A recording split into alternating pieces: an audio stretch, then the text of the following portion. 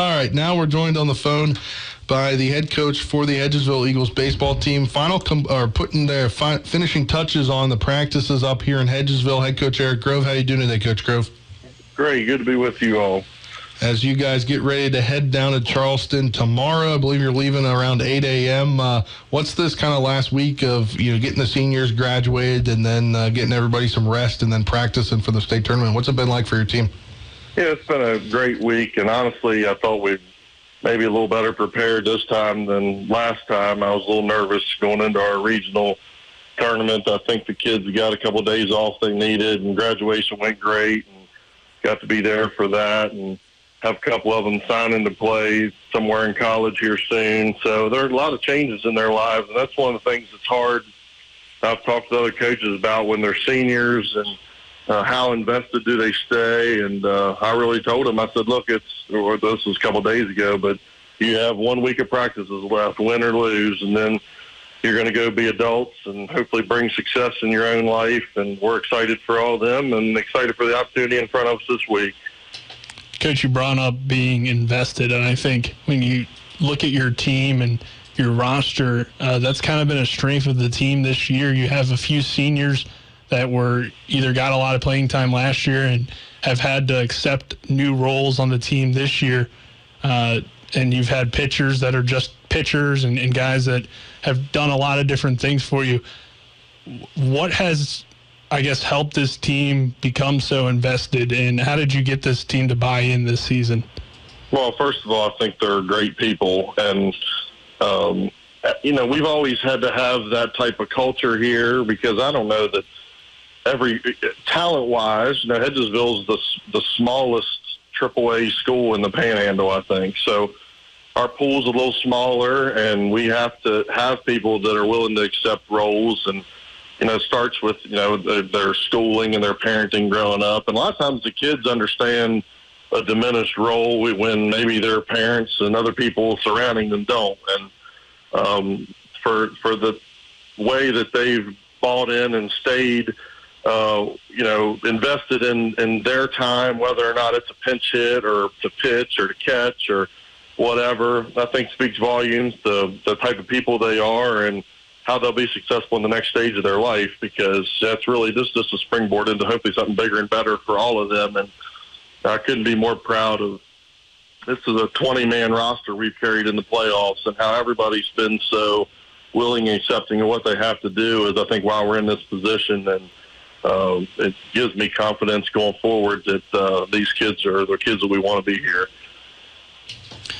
Coach Grove, Colin here. Congratulations, first off, on making it to the state tournament, since I haven't got to tell you that yet. But going into this week, as you already mentioned, graduation, kids now out of school, so maybe even looking for summer jobs or just plans in general for the summer. So what's the preparation been like for you this week with all the changes that you already said that are going on this week as well at the same time? Well, and I think I actually talked to a few other coaches that were not baseball people, but we just talked about, can you overdo it when you're in this circumstance? I gave them off Sunday and Monday. Well, they had to be off Sunday, but I gave them off Monday, and we had a pretty short practice on Saturday just because I think you can overdo it this time of year. And I know I want to stay sharp, and I'm at least a little bit concerned that we haven't been able to play a game in this gap. It wasn't without some effort, but it's just hard when we're kind of up here secluded off and everybody else is relatively close together. I'd had to drive 4 hours to go play a game, and I think that just is a law of diminishing returns, really, even though it would have been what we wanted. We've hit a good bit when we've had the chance. We went over some specific things I think we could see in a tight game with bunts and steals and situational stuff that maybe are a little more important or at least magnified in a game of this situation. But it's a fundamental game, and our kids have been doing the fundamentals as well as I could have asked the last 20 games. So when you play kind of a season of series where you play each team twice, it matters, and then you play a regional where you win 2 out of 3, and now it comes down to single games like this. There's a lot of things involved, but to me the biggest one is luck. You have to have things go your way, and I hope that we're prepared, and we just need to go out and execute and hope that Lady Luck's on our side. And a follow-up question that's on the same topic of preparation for this week. The state tournament played at Gomart Park. It's a turf field in Charleston. Have you guys tried to, I guess, prepare for turf, being that you've only played one game this year on turf, and that being at Martinsburg? I mean, we've tried a little bit in our batting cage. Our motto is kind of if we can field a ground ball out here, we'll be able to field one on some nice carpet somewhere.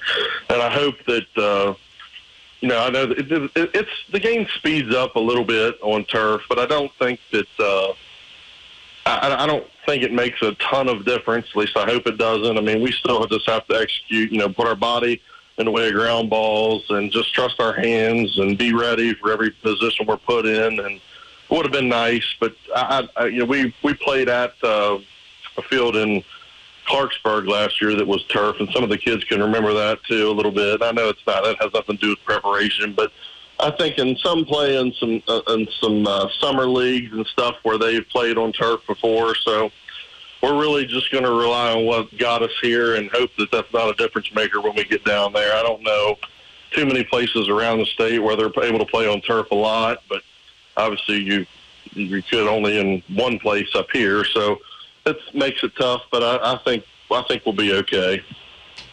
Coach Dylan Bishop here. You mentioned the difference in preparation going into these single elimination games in the state tournament, but also you're playing against teams that you're not quite as familiar with this season compared to the teams you're playing in sectionals and regionals. What sort of difference in the preparation and even strategy do you have when it comes to playing these teams that you haven't played quite as much as, Martinsburg or a Musselman?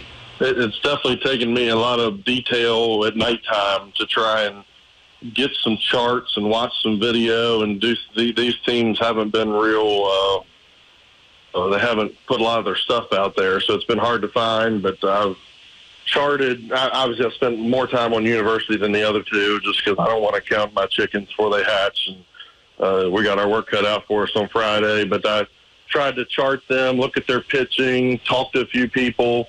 I know this team hits incredibly well, so we have to be ready for that. I'm not sure the level of pitching and defense that is in their region, but I do think they hit real well. So we're kind of charting their guys. They've been hit by pitches 85 times, which is probably double anybody in the state. So we've been working with pitching a little bit as far as, when they're going to stand on the line and lean into stuff. And a lot of times they're standing on the inside line to try and push the outside pitch to right field, a lot of the right-handed hitters. So we kind of have that documented, and now it just comes down to execution. And it is difficult because I don't know a lot about these teams. University hasn't been there in a while, and we've been a couple of years. And, it's been a little bit of a different setup this time for some of these teams. So, but that's all part of the experience, and sometimes you just have to put all that to the side and just go perform.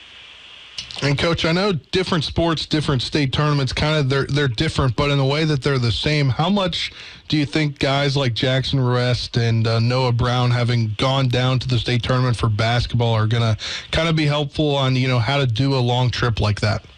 Yeah, I think it helps. And, these kids have, they had to make a long trip for football too, but that's definitely different. But they to go and play on something where it's a little more selective and to stay overnight. That's why we tried to take an overnight trip earlier in the year. I thought our kids were great this year to Greenbrier, and this is a great opportunity, win or lose. I always told myself I should go more to this as a spectator in my years that we don't fortunately get to make it there, because I feel like I take some of the enjoyment out of it just with all the work that goes in, but I think our kids are going to really enjoy it. It's a great opportunity, and to be one of 4 teams, it feels very selective compared to other chances where there might be 6, 8, 16, whatever. So we're going to take that, and we're very proud of everything we've accomplished, and hopefully we're not complacent on that. But it's I think Jackson, Noah, and Landon, and people that have been in the spotlight before, they'll have to be a big part of what we do this time too. Coach, what's your thoughts on your matchup? I think there's a few interesting storylines heading into this one. You mentioned University hasn't been there in a while, and traditionally when people think of the team coming out of this region, it's Jefferson. For their region, it's Bridgeport. So kind of two teams that weren't necessarily expected to be here before the season. Yeah, I think it's been a few years since we played University. I think it was our last time we went to the state tournament in 2019 when we played them, and we won up here, but then we lost an ugly game against them the last day at the beach, and there's been a lot of change since then. But as far as like coming out of their region, I know it's usually a really competitive region. I think you would say a couple of those teams were probably a little bit down this year, but if you just look at their body of work, they put up a ton of runs. Seems like they maximize a lot of their chances. They've got one player that hit more home runs than our entire team, but that doesn't matter when it comes down to what we're getting ready to go do. And we're going to work with Lane in game one, and we're going to talk with him about what we would like to do to strategize and set up the rest of our bullpen guys if we need them for, this is what we need in certain situations. I'm going to have a little card for our guys about shifting and so on. We're going to do the best we can to be ready for the moment, and I think it's going to be a great game, and I really am, seeing a lot of good things out of what University's done, so we need to it kind of feels like we're playing a team like Musselman that hits real well, so we have to be ready for that, hopefully up to the challenge. Changing gears a little bit, Coach Grove, just wanted to get your comments on Braylon Connor being named to the team for the North and the North-South All-Star game that will take place Sunday. Yeah, I mean, I was able to nominate him and Gage, and I told them both it would come down to a selection process. Jackson was going on vacation, and I kind of went just down and we tried to average guys out. And then Chris French goes on the tear in the playoffs. It would have been great to get him to get to go, but working on stuff with them. I mean, Braylon's really been the spark plug at the top of our lineup. He's been a fearless leader this year, especially the second half of the year. I was so proud of him when things didn't go his way a couple times. Some of the development he showed made me feel like he's ready to go to the next level. And this would be a great chance for him to go perform and to showcase what Hedgesville is. He's going to get dirty, even though they're playing on turf field. He's going to get down. He's going to go through the trenches, and he's going to give them everything that he's got. And hopefully we get to go do all that after we win a state championship, because I know that means a lot to him, it means a lot to his family, and mean a lot to all of us. So, but he's a great representative for our school, and I think he probably hit 80, 90 points higher than anybody else on our team. So he's very deserving. And Coach, before we finish it up here, I want to ask you a question that I feel like at this point in the season you can ask. It's 2 games away from it being a reality. 10 years ago, the Hedgesville Eagles won a state championship. What would it mean 10 years later to win another one? Well, and it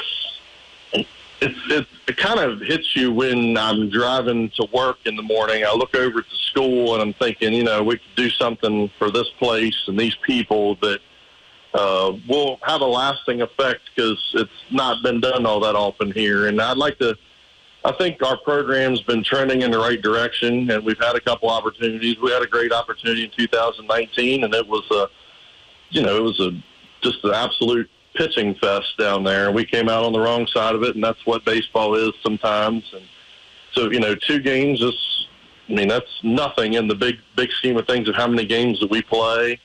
So there is a sense of finality to it, and everybody's been so just appreciative of what we've done, and so willing to help. And it just makes me feel good in our community with our little league and the people that buy in and care about us. And last few years we put a lot of good products on the field, even though maybe our wins and losses were a little down, but just to see our kids go off to college, I feel like we've been producing there at a high level for a long time. So it'd be great to bring a piece of hardware back here and just to show everybody that, Hedgesville baseball is going to continue to rise. And we hope this is a crowning achievement for this group. It'd be a great achievement for this group. And me personally, I will cherish it, but I got a lot of great people to thank. My assistant coaches, my athletic department has been so supportive of us, our little league, and the people here.